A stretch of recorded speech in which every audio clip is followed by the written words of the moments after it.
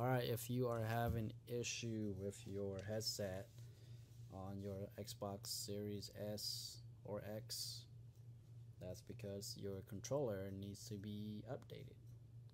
And to do that, go ahead and go to the settings,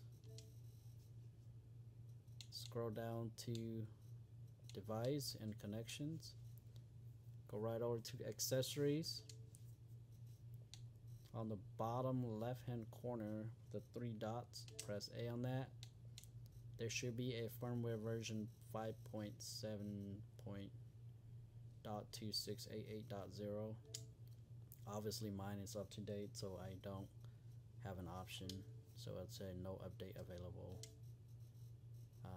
Once again, when you press A on there, it's gonna give you a little reminder that your controller must be plug into your console using a USB cable, and you should be set. And once you press the try now, it should update your controller for you and plug your headset back into your controller.